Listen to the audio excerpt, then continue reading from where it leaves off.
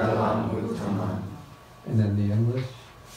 Reverence, humility. Reverence, humility. Contentment, gratitude. Contentment, gratitude. And the timely hearing of the Dhamma. And the timely hearing of the Dhamma. This is the highest blessing. This is the highest blessing. Okay, so the first of these inner qualities or inner virtues that's mentioned here is that of reverence. And I think we could see that reverence is in a sense the quality that opens the whole door to the prospect for real spiritual development.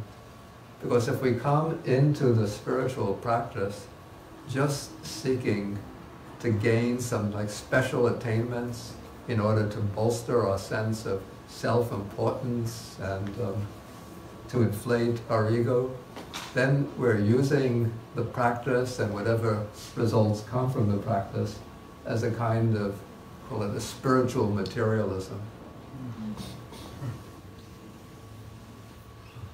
And in fact, if you approach without real reverence, I would say that whatever super experiences you have are likely to be deluding experiences, sort of distortions that are coming in through the influence of the ego rather than through genuine accomplishment. So what is sort of the root idea behind reverence? And I was just reflecting on that as I was taking the walk. By the way, if you want to attain nirvana, if you take a walk down this road to the place where there's a yard where all of the boats are kept, you'll see the first boat that I saw in that yard is named Nirvana.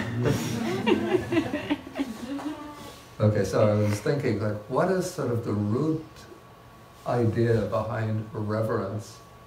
And it struck me that I think what lies behind reverence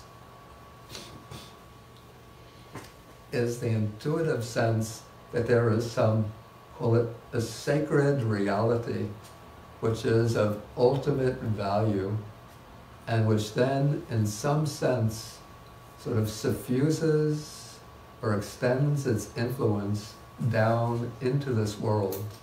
So some state of like ultimate sacred value which transcends this world, but then spreads its influence down into this world so that things in this world, in a sense, partake of that sacred reality.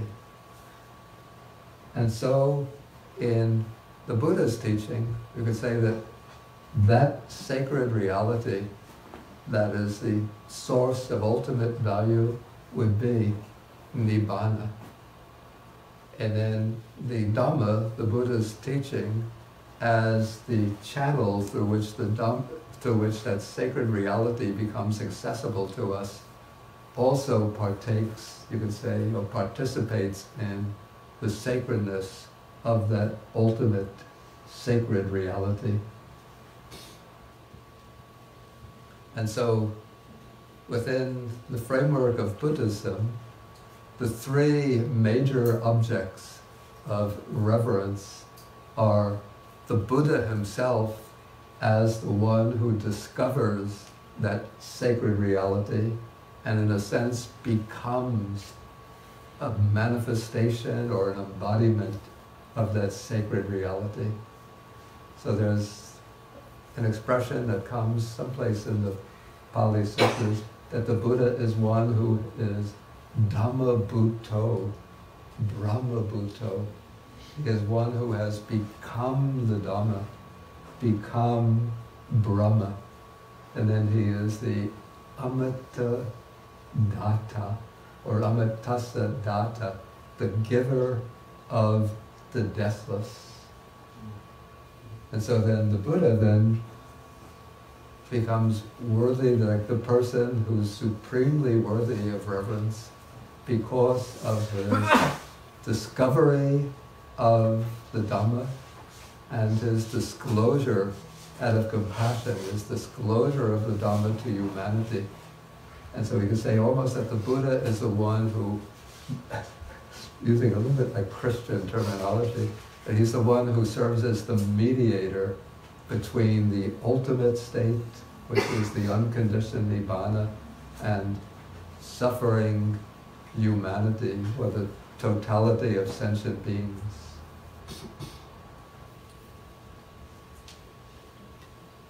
So the Buddha is amongst persons, he is the one who is worthy of supreme reverence. And then of course the teaching, the Dhamma, is also worthy of reverence. And the Sangha, particularly the Aryan Sangha, which is the spiritual community of noble ones, those who have realized and attained the Dhamma of liberation, at least to some extent.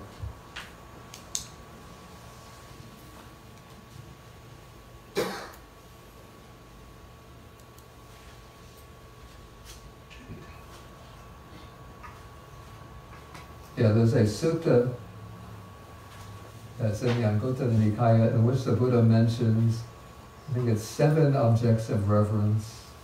So reverence for the teacher, reverence for the Dhamma, reverence for the Sangha, reverence for the training, reverence for concentration, samadhi, even though samadhi is part of the training, but it's given special emphasis here in this sutta. I think to show that it's some aspect of the training that one has to make, because sort of the main task for a monastic would be to develop the mind in meditation, and concentration is an essential part of that mental development. So reverence for concentration, reverence for heedfulness. We spoke about heedfulness just this afternoon. And then this is interesting, reverence for hospitality. Hospitality means when guests come, visitors come, to treat them properly and to show them, treat them with kindness, provide them with what they need. And this would have a particular significance within the context of monastic life, because in the time of the Buddha, in a different way even up to the present, monastics tend to live a somewhat itinerary life, traveling from place to place. And so if one has a monastery, say in ancient India, this could be a small monastery, and then some group of traveling monks come, they might have been walking for 10, 15, 20 miles to get to your monastery. And the appropriate thing to do is to invite them in, to offer them a seat, to provide them with some, if they're walking barefoot as they did in ancient India, to provide water for washing the feet, to provide drinking water, some refreshment. If it's the evening, you wouldn't provide a light snack.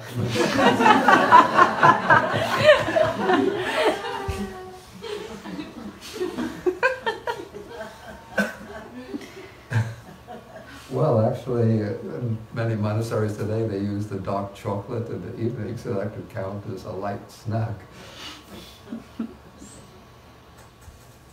And then to make polite inquiries of the visiting monks, and then assuming that the monastery has accommodations, one would provide accommodations for them and other amenities that they might need.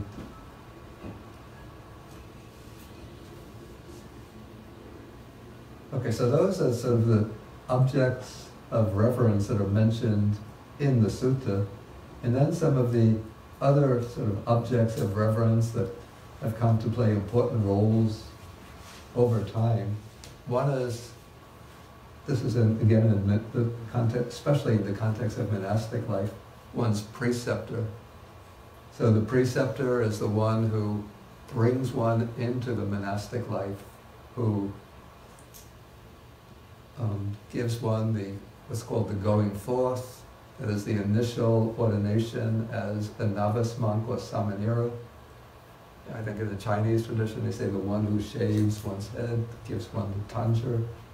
And then the preceptor is also the one who presides at one's higher ordination, the full ordination. So the preceptor or one's particular teacher. Sometimes there's a difference in role of preceptor and teacher. So the teacher might be the one that one has the close personal relationship with, the one who gives you actual instruction in the Dhamma and guidance.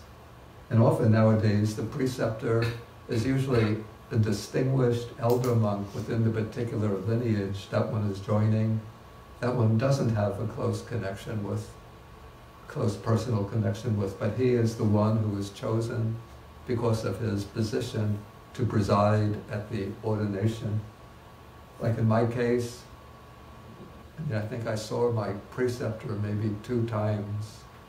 One time when he visited my teacher's monastery, and then at the ordination.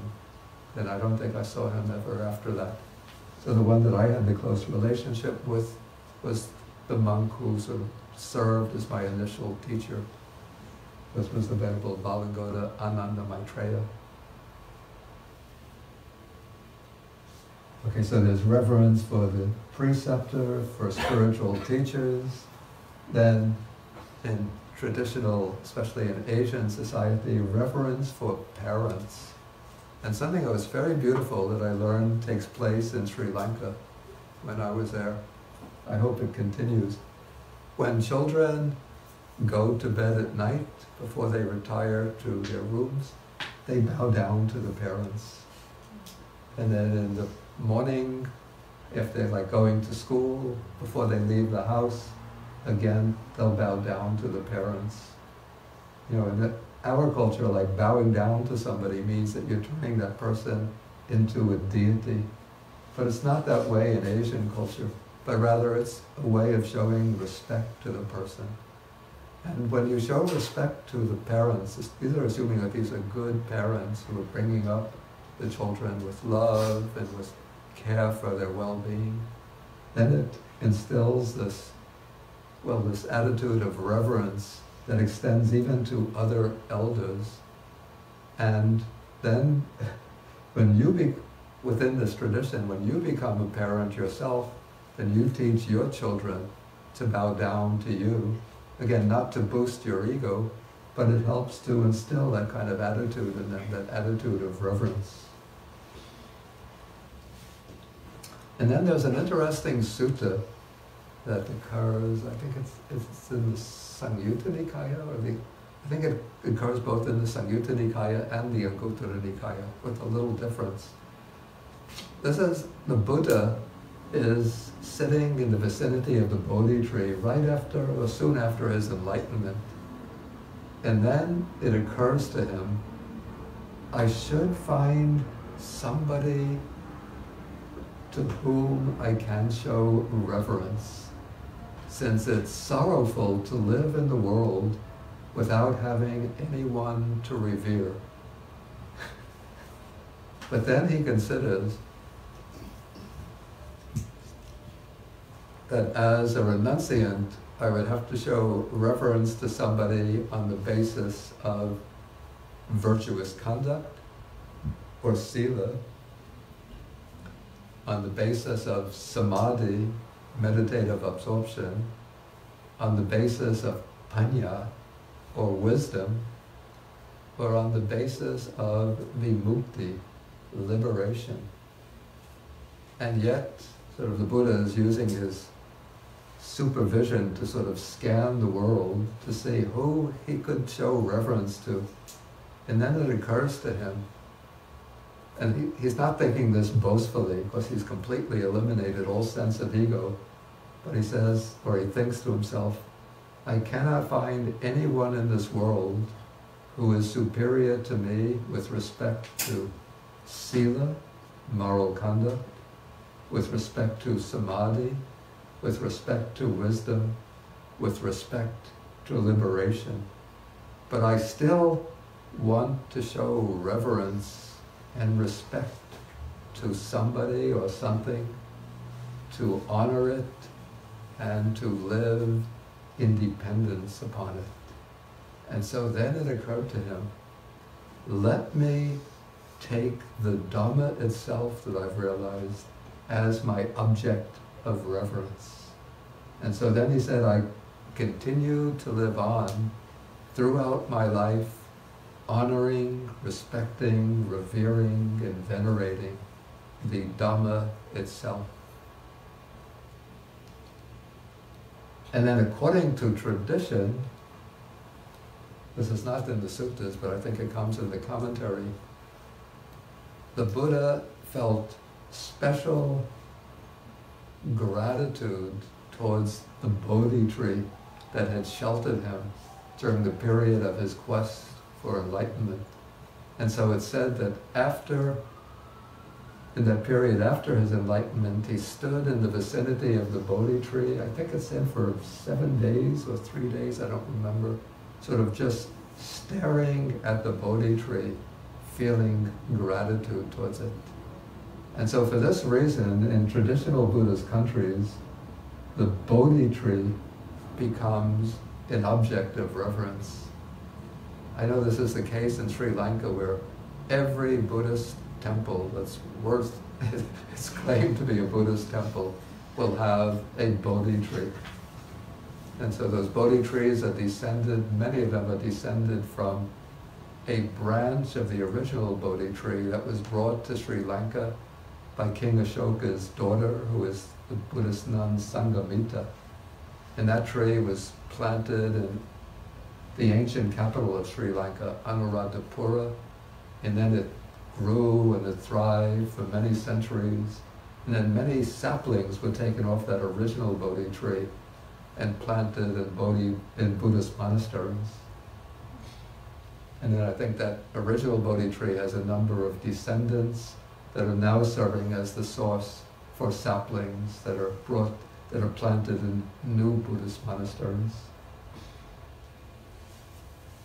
Okay, so the Bodhi tree, the stupas, these are also called chaityas or dagavas, images of the Buddha, relics of the Buddha are objects of reverence. And so in many Buddhist temples or Buddhist monasteries, they will have just one little Buddha relic, which is enshrined in a special place. And amongst the Buddhist relics, the one perhaps in the Buddhist world that's most highly venerated is the tooth relic of the Buddha, which is kept in a temple in the city of Kandy. The temple is called the Dalada Maligawa, the temple of the sacred tooth relic. And I lived in a forest which was just behind, it was on a hill just behind the temple of the tooth. And so I had many occasions to go into Kandy to visit the temple of the tooth. And that tooth relic, it is kept in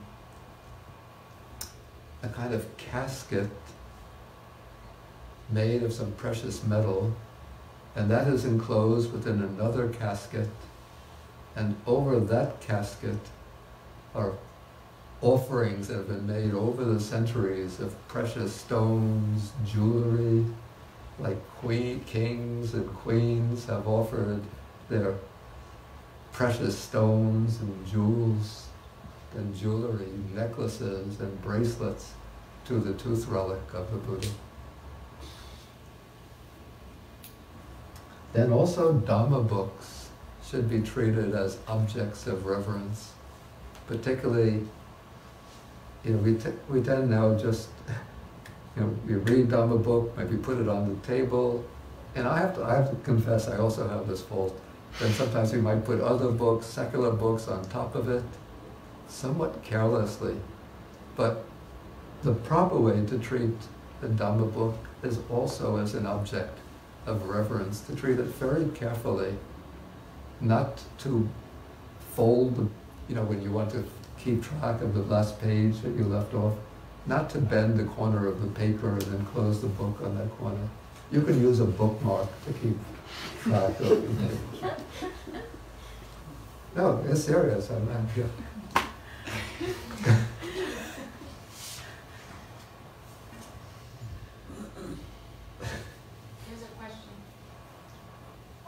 By Dhamma books, are you referring specifically to the sutras or just to any book about Buddhism? I would say particularly to books that contain the sutras. Okay. The sutras. Of course, other books about Buddhism should also be treated with some degree of maybe not the same degree of reverence, but with some degree of care, with some degree of care and protecting the sort of integrity of that book. But in like many Buddhist monasteries, there'll be a special cupboard in which copies of the Tripitaka will be kept behind lock and key. Like one of my teachers in Sri Lanka used to say, sometimes a little bit sadly, used to say, "It's too bad those books are always kept behind lock and key."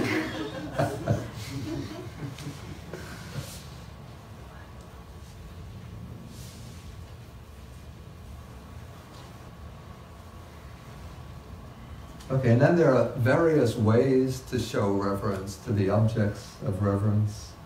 So one is what's called in Pali and Sanskrit is called Anjali. So this is joining the palms together and putting the palms to the chest. Sometimes putting the palms up to the forehead. Another is Vandana, which is bowing down as a sign of respect. One is called Pradakshina or Padakina, and this is circumambulating the object with keeping your right side towards that object. This is done especially in Buddhist countries to these stupas. The stupa, it's a memorial mound. Is there anybody who doesn't know what a stupa is? Okay, yeah, it's a kind of big mound. Do we have any images of it here? Okay. I have to resort to the usual remedy these days. Do a Google search.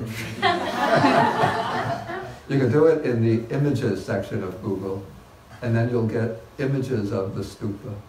It's a mound, sort of a cone-shaped mound. And it comes to a pinnacle at the top, and inside there are embedded sacred objects. It could be relics of Buddha or relics of great monks of the past. Could be pages of sacred text. But one doesn't have, they're never taken out, so one never gets to see them. But they are taken to be sort of objects of veneration in Buddhist countries. I think before Buddha images were created, the way in which the Buddha was recollected by the Buddhist community was through the stupa or dagaba. Later, Buddha images were created, and so they became the center of focus. Okay, so the Pradakshina is circumambulating the stupa, keeping one's right side to it. Then homage, this would be like going like Namo Tassa Bhagavato Arahato Sama Sambuddhassa. Praise, recitation, recollection, and meditation on the qualities or virtues of the Triple Gem, which is actually a kind of approach to meditation which is not too often taken up by Westerners who come to Buddhism. But I've learned to do this during my days in Sri Lanka, especially the recollection of the Buddha. And I found this very, very valuable way of opening up the heart to the devotional approach to the practice. And it helps to plant great sort of faith and devotion and reverence towards the Buddha, the Dhamma, the Sangha in the heart. And of course this is like one of the main planks of practice in contemporary Chinese Buddhism, which is the Nianfo, recollection of the Buddha, now especially the Buddha Amitabha, Amitabha. Okay, the next the next quality, which in a sense goes along with reverence, sort of as the counterpart of reverence, is humility. And humility is opposed to conceit. So the human mind naturally tends to give rise to conceit or false pride, sense of personal importance and value based on various externalities. Social class, the wealthy think they're special. Race in this country, white people sometimes think they are special. Nationality, we think America is what the indispensable nation, the essential country.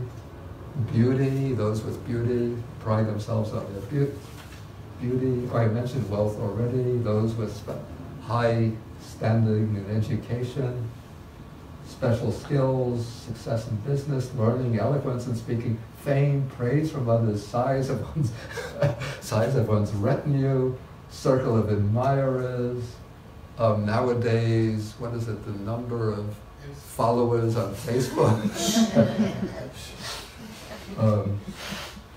Ascetic practices, my practices, I'm more austere than they are.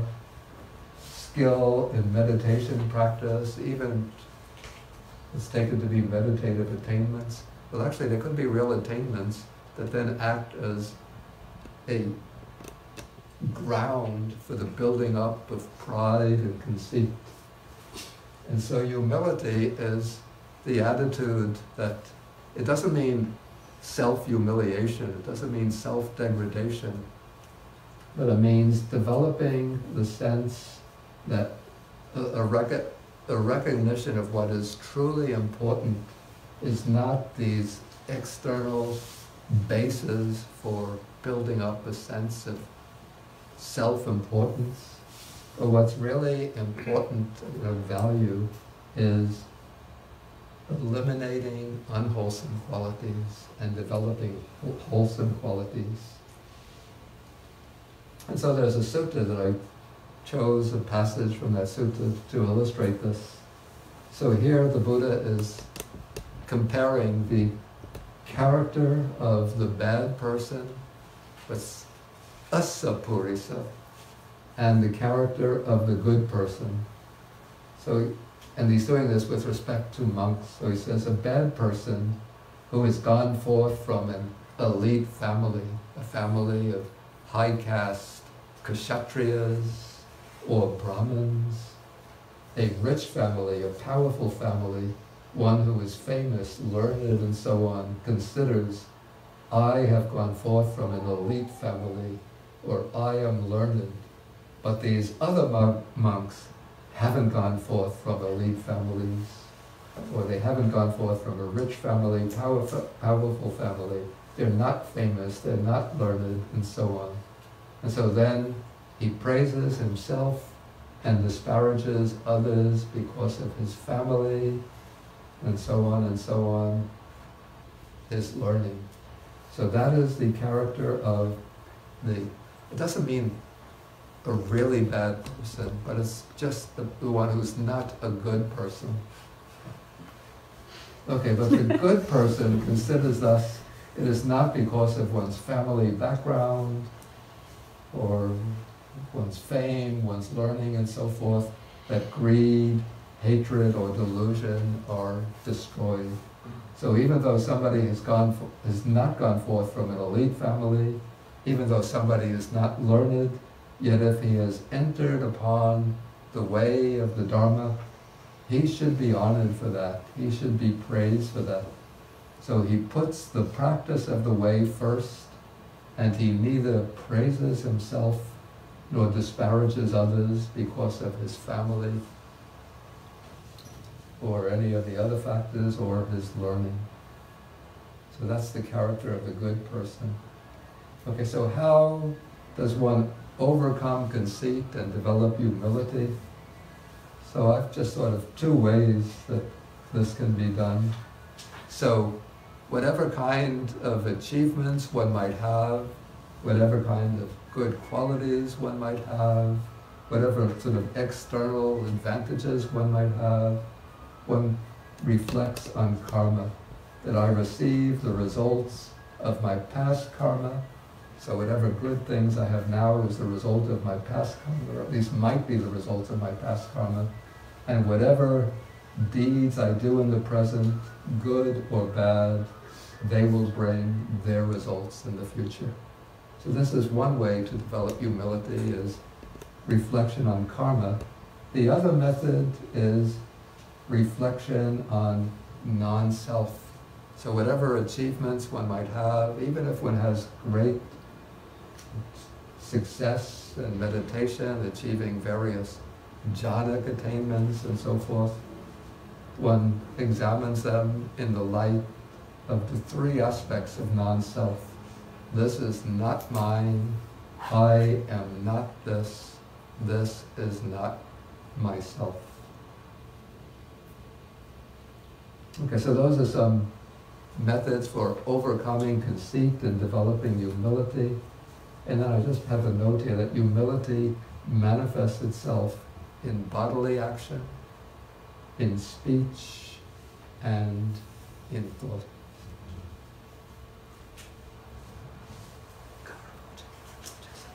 Okay, so the next one is contentment. And so there's contentment is emphasized very much as a virtue in the monastic life, because when one enters upon the monastic life, then one has to learn to be content with very simple and basic supports for one's life. And so the basic supports for the monastic life are the robes, alms food, the dwelling place, and the dwelling place, also medicine, so they're not mentioned here. And so this is the text on what's called the lineage of the noble ones. So the monk is content, first he's content himself with any kind of robe, then he speaks in praise of contentment with any kind of robe. So he praises this to others, so that others who follow his example will also learn to be content with any kind of robe.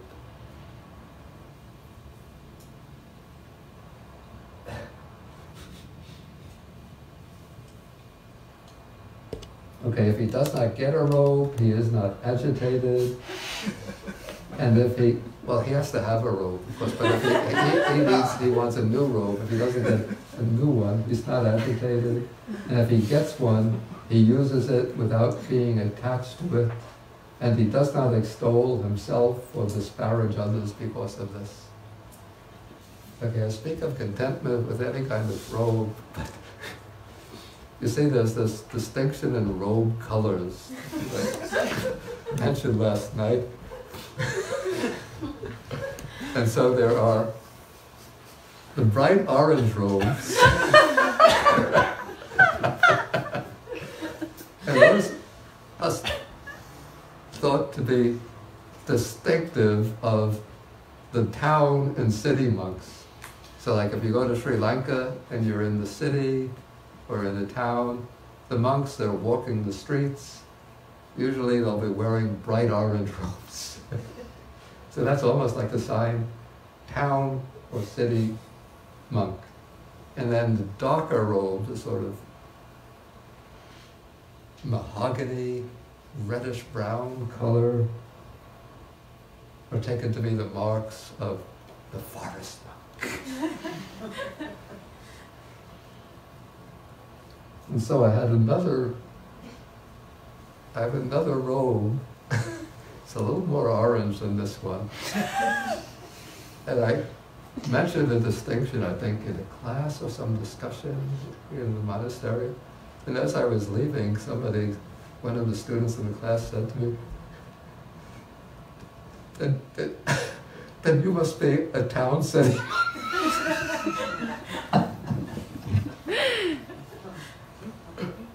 I don't know what showed on my face at the time. But I was thinking, what are you saying? I'm a forest monk.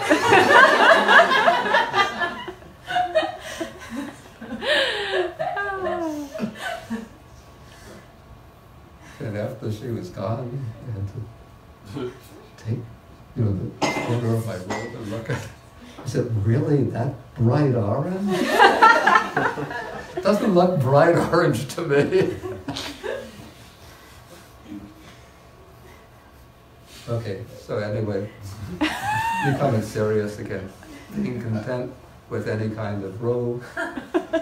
But if one's robe is getting worn out, then it's quite in order to, usually in the monastery there'll be a place where they store robes that have been offered, and so it's quite in order to ask, there will be a monk in charge of the robes, whether you could receive a new robe, and if he's fulfilling his task properly, he'll say, why don't you come and take a look at the cabinet and see which kind of robe you like. That's where the greed sort of swells up for that, looking at the colors. You think that monks get beyond these things, but not completely true. Even forest monks will have little degrees of competition. Whose robe could be more forest monk than the other forest monk?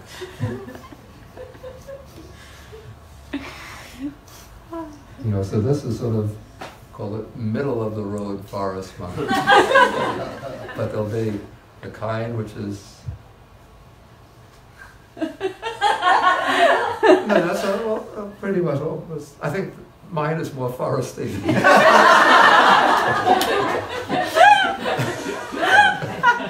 Fair enough, I do that in the city. So there's a kind of, it's almost a maroon, brownish maroon, which is like, you can imagine that he hasn't been sleeping under the trees, hasn't lived under a roof for months.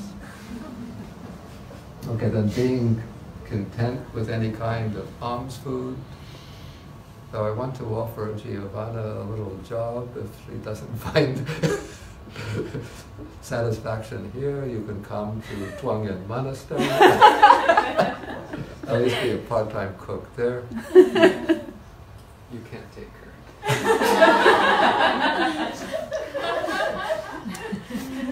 When I was living in Sri Lanka, believe it or not, I had a dream that I was in New York's Chinatown, looking at all of the Chinese restaurants and thinking, which one shall I go to get some Chinese food?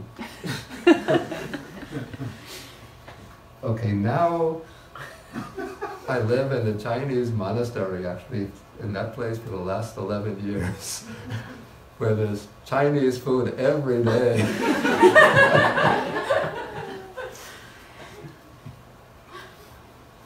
But occasionally, some Sri Lankan people will come bringing the Sinhalese food. Then I feel happy.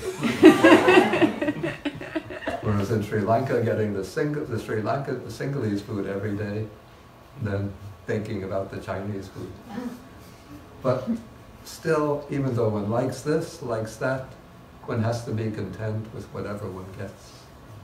And one of the good practices that we found in Sri Lanka is, say, going an alms round in Sri Lanka, it's different from going an alms round in a country like Thailand, where people, in Thailand it's the regular practice, so people prepare the food in advance, and I think when monks go on alms round, the people are actually waiting on the street. They set out little tables and they put their little bundles of food on the table, and when the monks go by, then the people just take the food and put it in the bowl. And so it tends to become a rather automatic process. Whereas in Sri Lanka, it's not common for monks to go on alms round. So I used to find that sometimes when I would go into Colombo in the city, and staying at a monastery in the city, just to train myself, I would go on alms round in the city. And we always know that because people don't have food prepared in advance, we go at alms round like 10:30 in the morning, 10 in the morning. So they might have leftovers from breakfast, but they won't have any kind of sumptuous food, like nice, delicious curries. And so we call the first day of Alms Round in Colombo is the Bread and Bananas Day, where people will give slices of bread and these little bananas, and yet one has to be content with it for the day. And it's good training, like just to practice being content with bread and bananas for a day, or sometimes the leftovers from the breakfast. Okay, then contentment with any kind of lodging. And then the fourth aspect of these lineage of the noble ones is finding delight in meditation and in the abandoning of defilements, but not praising oneself and disparaging others because of this.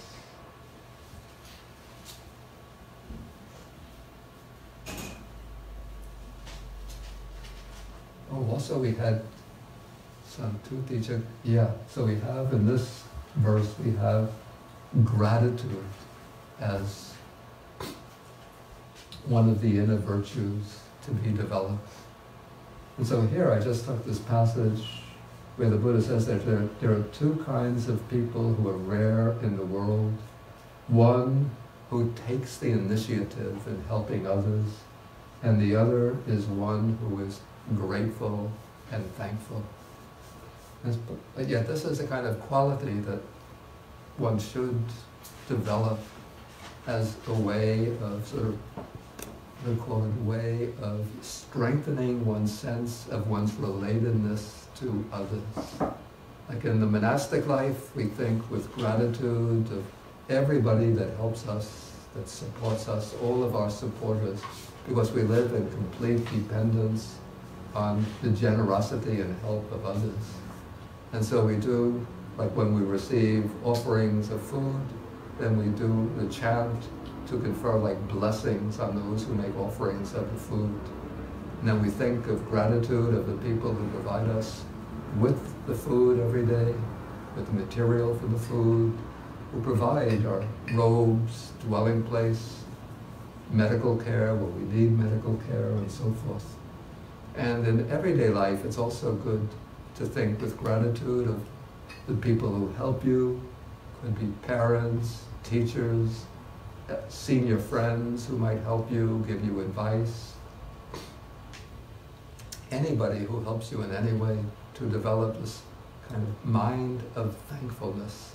And this gives great joy and happiness and inspires a real wish to be able to help others. Not so that others will be grateful to you, but it kind of comes out of the recognition of how we live in these relationships of mutuality and reciprocity.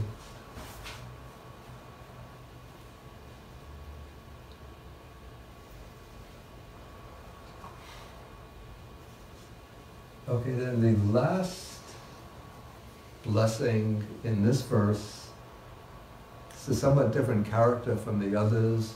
The others are developing what I call the inner virtues, virtues of character. But here we are laying the foundation for the development of wisdom. And the starting point for developing wisdom is listening to the Dhamma. In the Buddha's time, there were no printed books, no written books. So to learn the Dhamma, one has to go to the monastery to listen to either the Buddha himself or accomplished disciples teaching the Dhamma.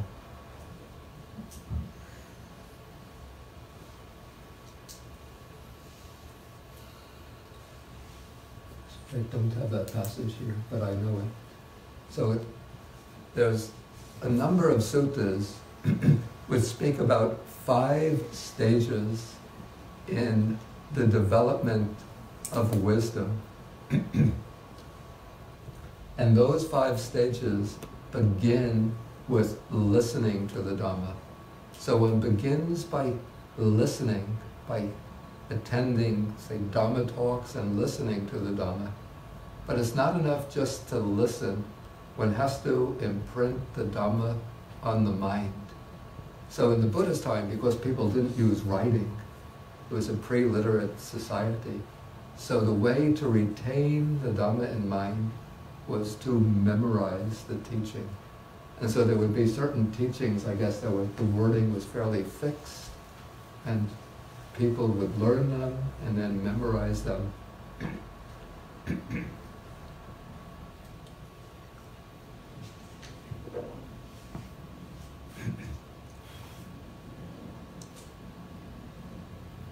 And memorize the teachings in order to imprint them on the mind, even if you don't remember the entire discourse, but to take the key points out of the discourse and then bear them in memory. And I think to make that process easy, this is why you see so many of the Buddha's discourses are structured around numbers. Because if you're not relying on writing, you have to remember things, and then you have to teach things. Becomes much easier if you have a numerical code. So we have 5 precepts, 7 factors of enlightenment, 4 foundations of mindfulness, 8-fold noble path, 5 of this, 6 of this, 12 of this. Yeah, so when you learn the numerical schemes, then you can memorize. You can remember more easily. And what one finds, at least what I found over time back in the past, I used to memorize some suttas that as one memorizes certain, I guess you would call them circuits in the brain that are normally lying dormant in us get activated. So over time it becomes easier to memorize more and more.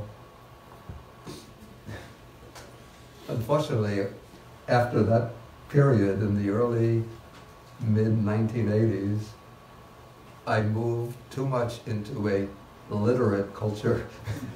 And so those circuits of the brain have now become atrophied. They've sort of withered away.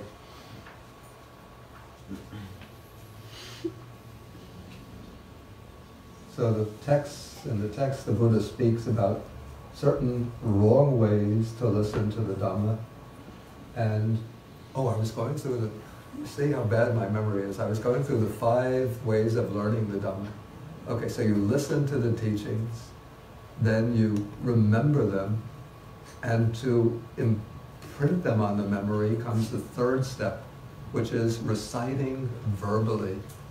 So if you recite verbally over and over, then the actual wording will become sort of imprinted on the mind so that you can recall it more easily. Okay, so if you remember, recite verbally, pretty much you're doing what a tape recorder can do. But the next 2 steps take you beyond what any tape recorder can do. And that is, one has to examine the meaning of the teaching. And then the 5th step is to penetrate it with wisdom. And so when you listen to the teachings and listen in the right way, here the Buddha speaks about wrong ways to listen to the Dhamma, disparaging the speaker, disparaging oneself. Oh, I can't understand anything. I have such a dense mind. I'm never going to learn the teaching. Disparaging the talk. What a boring talk.